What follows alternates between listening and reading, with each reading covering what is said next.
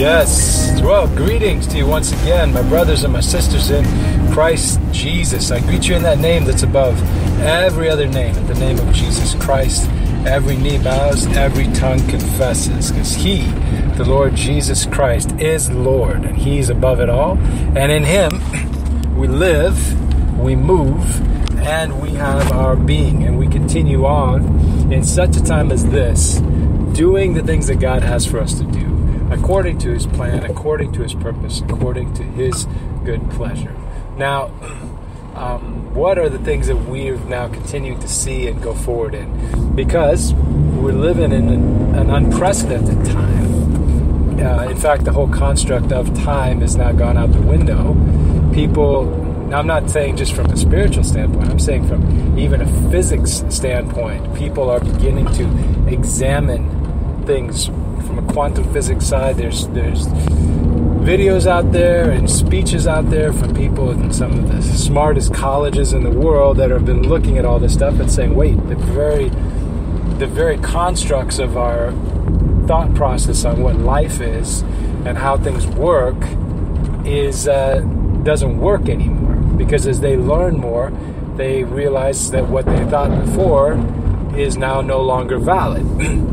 So space-time, things like that, things that are foundational precepts, just givens, things that just are assumptions within certain scientific communities for, ages and ages now, they're being brought into question because they don't hold up under scrutiny and they don't hold up under the new information that's being discovered. So that being the case, actually what it does do is that all of the scientific discoveries that come out, all of the new revelations in these other areas, whether it be advanced mathematics or whether it be, just different, different levels of understanding, they all reinforce true spiritual principles, true things that God has put into His Word. One of the struggles that people have had, though, is that because they've not been taught the truth, and they've been taught a lie, or they've been taught something to perpetuate somebody's own personal agenda, they've missed the foundational things that would actually propel them forward into greater understanding and incredible knowledge. My people perish for what? For lack of knowledge. They don't know. They don't understand. They don't have they live in a lie of delusion, and in that lie of delusion, they're destroyed because they don't know that living next to that one hazard is actually killing their life. They don't know. Now they're doing the best they can, but they don't know. If they knew, they would move. It's just a little bit of good knowledge at the right time, properly applied, and all of a sudden everything changes. Things are good. You can move, you can shift, you can be out of one position, one place, one possible bad thing, and all of a sudden your entire prospect can shift and change. Now, because of the misteachings, because of the deliberate misrepresentations of the truth and the Word of the living God, we have so many of the issues that we have.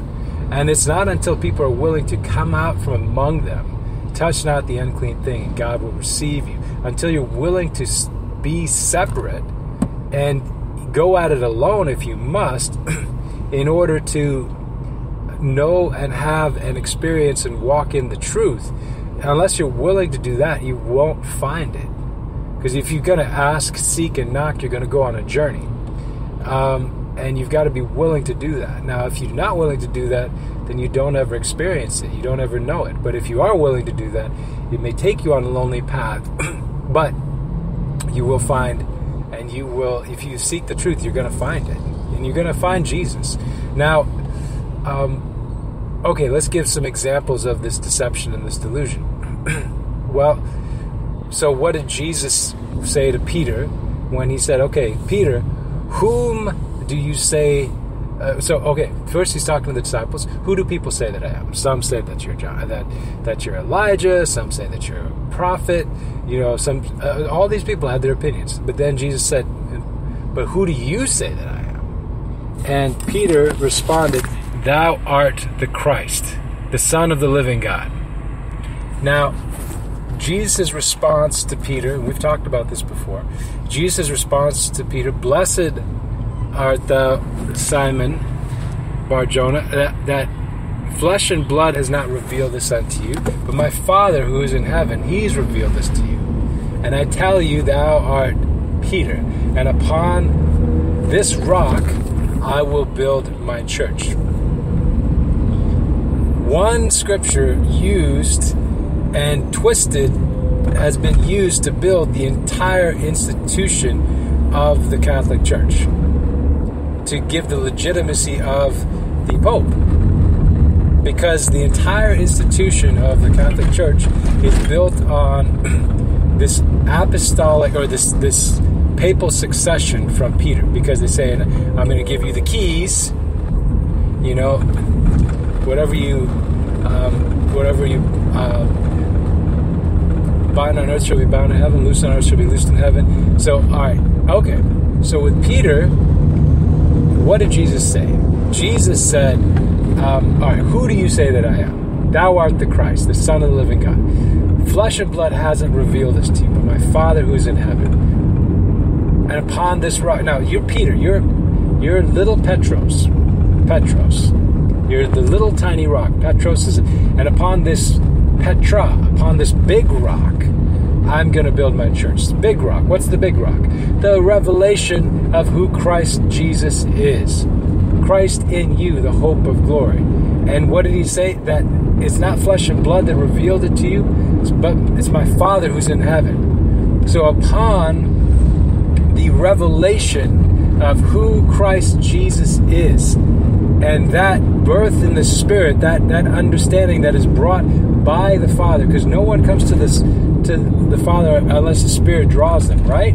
Okay, so that birth process, that revelation, that understanding, that spiritual thing that takes place inside of a person, that takes them from darkness to light, from the power of Satan unto God, that thing that puts their life on the solid foundation and builds it on the rock who is Christ. That is what I'm going to build my church upon. The revelation of who Christ is. Not Peter the person. Not Peter the person. But that revelation. That's the revelation that God has built His church on in your life, in your heart, in your spirit. Has that not been your experience? Has that not been what it is that God's done in you? I see, even Peter didn't even succeed Peter in the hand down of the papal line, because when he denied Christ, he broke that line right then and there, and God had to restore him. So now, what has that misteaching done? Well, when people have gone with the misteaching, they've used that to garner resources. They've used that to enslave the people. They've used that to get people to commit themselves to building all of these buildings all over the world, all of these places, all of these resources, and the institution itself, if you look today, has become a haven for pedophiles and child molesters. This is what's in the news. This is what's out there. I saw an article in the British press that discussed where the Pope was saying himself that they anticipated that some 4% of their priests were pedophiles. Now, this is what they know of. I mean, that's literally thousands of them that they knew of. Think of the damage that was done under that system because of a misteaching. perpetuated by a misteaching and a twisting of the Word of God. So, if you live the actual truth of the Word, you experience the actual result of that truth. You experience the actual blessing of that Word. But if you live a misrepresentation, then you live in another level of bondage. Jesus he went after people on that. He said, look, you guys, you're blocking people from entering in. You yourselves don't enter in, when he's talking to the Pharisees. You yourselves do not enter in, and you block others that would enter in. That's been history. They won't go in, and they'll block you if you want to go in. So, and I tell you, there's now when Jesus talked about giving the keys to Peter, not key, singular, keys. I've been thinking about that one, and I feel like God's been showing me some pretty cool stuff about the keys to the kingdom. And the keys, what does a key do? A key, it unlocks something. It unlocks something that previously was locked, previously was withheld, previously could not be accessed. And now it is. But you still got to know what key goes into what door. And you still have to open the door. So it's not a passive thing. You can have the keys, but not use them. And in order to use the keys, you gotta know which key does what, and you need to use it. So the keys to the kingdom, and we talked a little bit about this in some previous audios. You guys can go check those out. But with the keys, they're yours in Christ Jesus. It's part of the revelation of Christ in you. It's part of your access point to what you have while you're here on the earth. So once you are following Christ, and once you have that revelation of Him in you, once you've moved from darkness to light, from the power of Satan unto God, you've got keys. You've got spiritual armor. You've got keys. There's so much that's yours. It's your inheritance now. Not sometime way off in the future. Now that you can use and access. And when you use the keys, you can go from one state to another state. You can go through a paradigm shift in the same configuration. So, I mean, the easy way to explain it is, you can be standing in, so say there's a wave that's coming onto the shore. Well, somebody can be in the place where the wave is crashing and getting smashed by it. Somebody can be beyond the wave, so the wave just passes underneath them and they don't actually see or feel the effects of it. Somebody else can be on the shoreline watching everything happen. It's all still the same wave, right? So depending on what your position is will affect your perception, your experience, and the effect of that action and what takes place. So, when you utilize the keys that God has given you, you can actually shift and switch your state from the realm of the Spirit, and your paradigm can be changed. Your experience can be changed. Now, you see hints of this occasionally when people say, for example, they say, this is where I was at, and then Christ came into my life, and all of a sudden I'm a different person. All of a sudden everything changed. All of a sudden the things of the world grew strangely dim. All of a sudden my priorities shifted. Okay, what is that? Well, Christ is so Jesus Christ is key. He's a key. He unlocks. He's the foundation. I am. It's a key. When you use that, when it's there, when you access that, when you go in and out, and you go through that, all of a sudden your experience changes. You've gone from darkness to light, and from the power of Satan unto God. So that is just one, though. There's more. And it's exciting. It's an exciting study because in the process, okay, yeah, you guys want to know a few more? Okay, here, I'll give you a few more. All right, here's another one. The cross. The cross is a key. Death to this world. That's a key. Because when something is dead to this world no longer has a hold on it. So you can no longer be kept in a previous position because now you're not bound into that state because you're dead to that old state. And when something is dead in this world no longer has a hold on it. It leaves this world. So the cross is a way that and it's a key to going from to dying to this whole thing, to dying to this whole reality. Once you've died to this reality, you can go on into the next one while your paradigm may still be here. So you may still be in this primary consciousness, but you're not bound to what you were once bound to because you've moved through.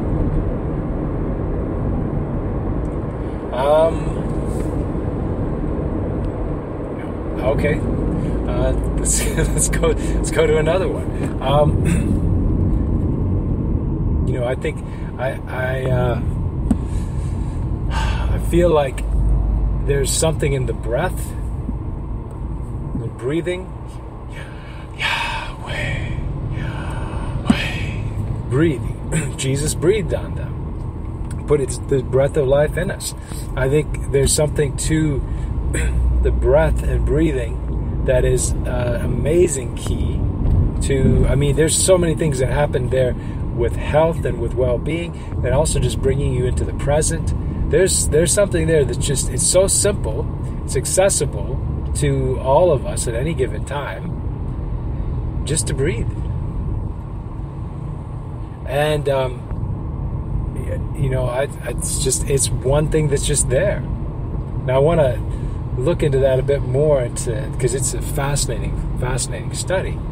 But, the keys to shifting your paradigm, shifting your experience, so that if you don't want to be smashed by the waves, you change so that you don't have to be.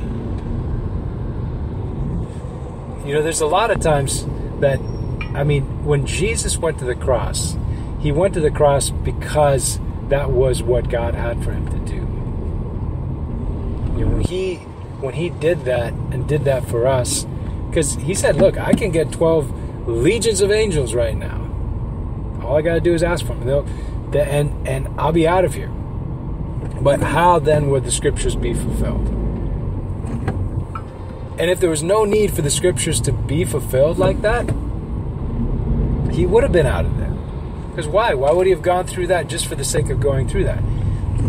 He did that because there was no other way. He did that because there was no other option to create and to have for us our restoration.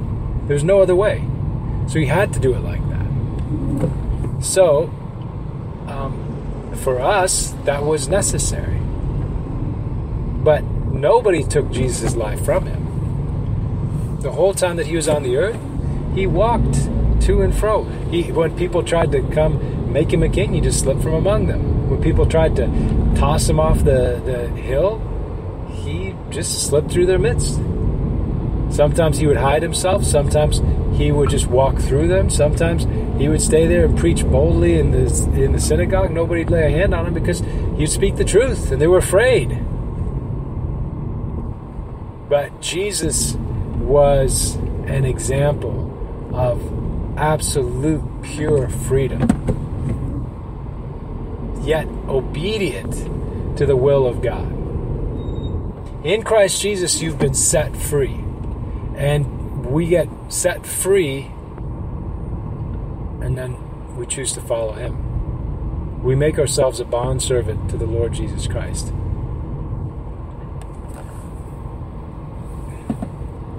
God sets us free, and it's a beautiful, beautiful thing. And that, you know what?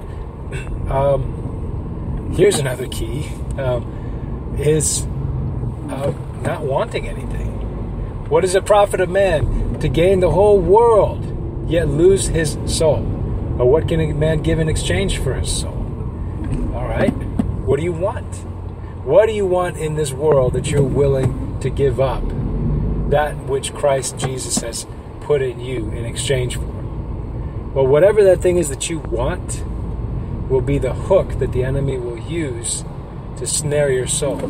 But if there's nothing that you have in this world that you want, and if what your desire is for Christ, then you'll have Him. And if there's nothing in this world that you want, there's nothing that they can hook onto. If you're dead to this world, then what can they give to a dead man? If you're being led by the Spirit, what are they going to do? Jesus laid down His life of His own accord, only to take it back up again. You know, we, as followers of Christ, we get that same beautiful, incredible privilege and joy. We lay down our lives of our own accord, only to take it back up again, to follow Him. And if God says, this is where I want you to go, that's where we go. If God says, this is what I want you to do, that's what we do. And when we do those things, and when we follow Him like that, we find fulfillment, we find pleasure, we find purpose, we find reason for being. You know, in the world, you'll never find reason for being. You know, you can buy momentary happiness in the world. You can buy some relief and some respite, but you'll never find peace, and you'll never find fulfillment. Whereas if you're in Christ, you can be put into a difficult place, difficult situation. You can be in the midst of prison, because God's done that with how many of His followers? And you can be in prison and you can have peace. You can be in prison and you can be right in the center of the will of God. Yeah, that was Daniel's experience when he was in the lion's den. He was put in a difficult spot, but he did not waver, did not falter. He held on to the truth, and he held on to who he was in Christ. And in doing so, he experienced the victory and the salvation of God.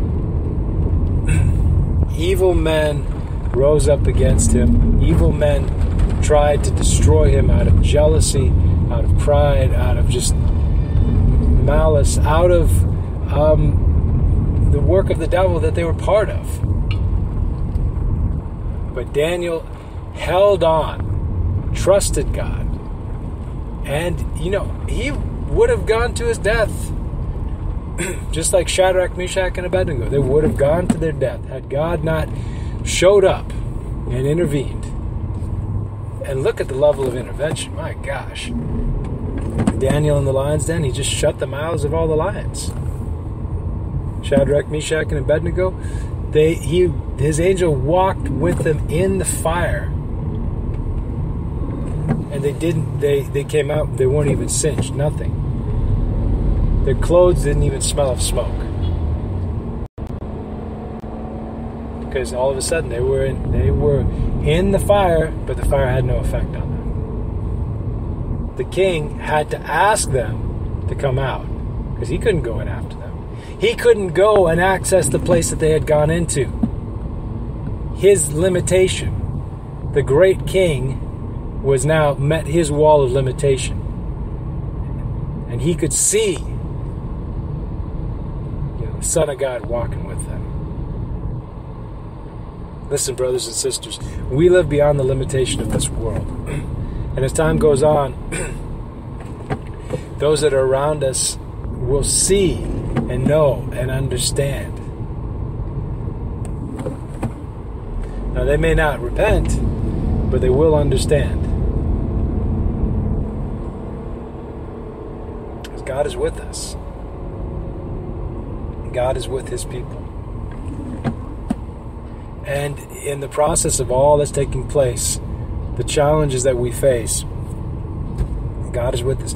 You know, guys, it's not going to be, we're not here for that long.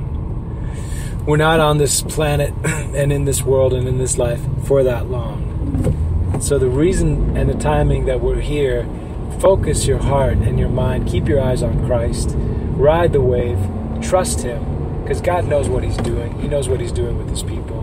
He knows what He's doing with your life and your time and your window here. If you have frustrations, take them before Him. If you have things that you need to pray about, pray. Pray. Ask Him.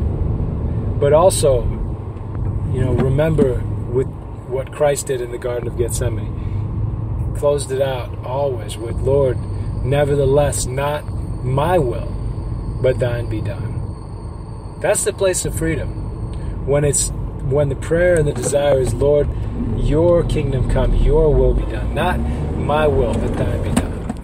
Jesus practiced that His whole life. So when it came time for the big one, He was ready. Shadrach, Meshach, and Abednego practiced it their whole life. So when it came time for the big one, they were ready. When it came time for the big one, people were ready. And, you want to be ready. You're going to do what you've practiced to do. You're not. It's not going to be. Sometimes people think that in the press that they're going to be doing something some other way. They think sometimes, okay, yeah, when I'm put under the gun, that's when I'm going to really come up and I'm going to really show what I can do and what God has for me and who I am and all that. It's the small things that you do in your day-to-day that build the person you are. It's the small things. So, scriptures say that if you're faithful in little, you'll be faithful with much. So, if somebody steals a little bit now, they'll steal a lot when they have the opportunity to. If somebody is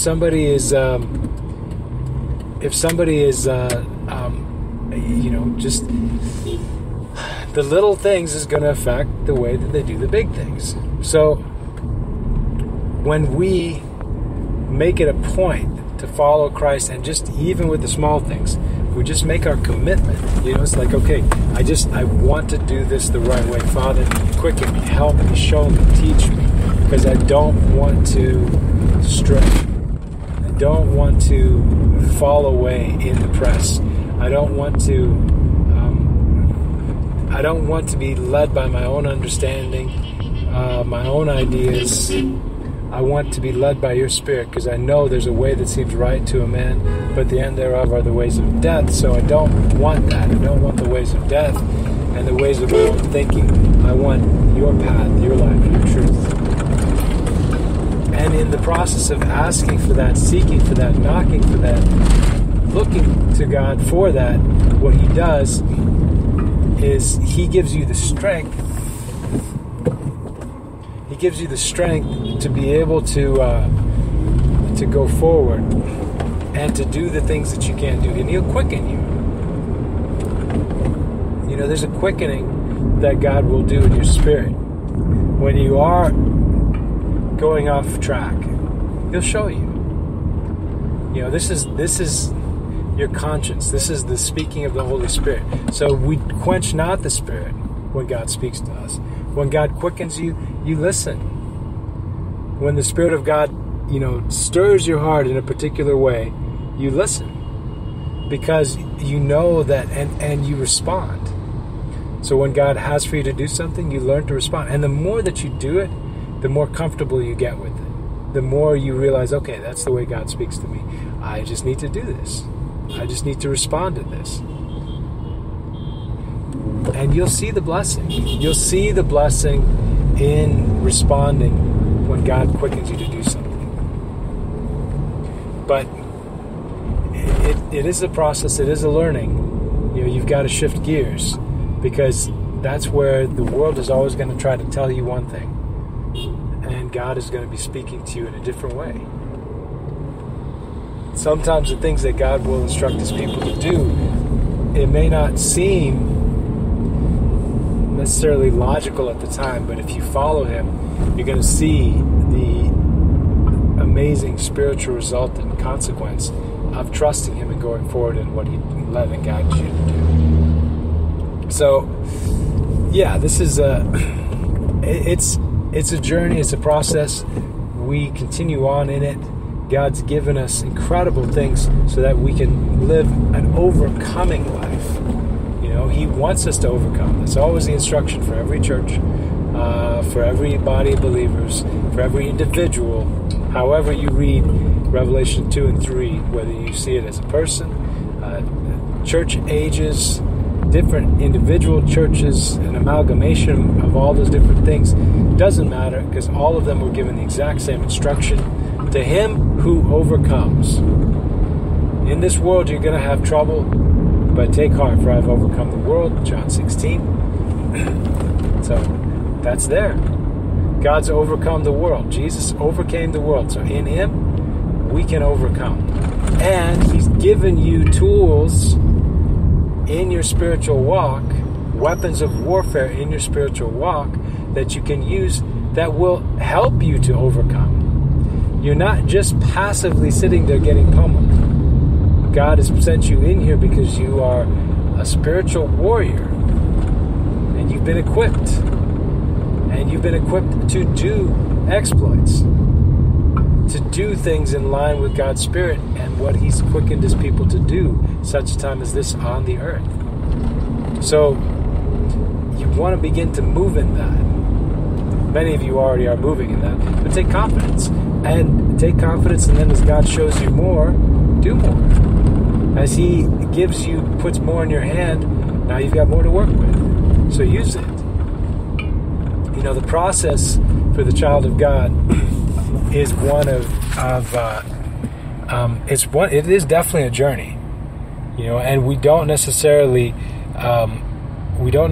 have everything figured out. For sometimes it takes a while. But once you start to understand a principle and a truth, you got to move forward in that. You got to take boldness in that. Don't let the devil rob you of something when God shows you what it is.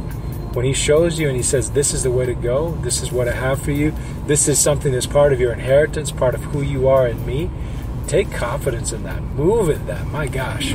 Don't let the devil rob you of your joy and your peace or your inheritance. Because the thing is, the devil's got nothing. Everything that the enemy has, he's stolen. And we're in Christ Jesus. We plunder the enemy of our souls. So, you are second to no one. You're an heir in Christ Jesus. You need to move forward in that knowledge and that understanding. God bless you. We love you guys. Drop us an email, faithmix@gmail.com. Say hi. We always love to hear from you guys. Keep on keeping on. And, 20 on 20 is going to be coming up this month. And, yeah, so much. All right, love you guys. God bless you. Talk to you soon. Bye.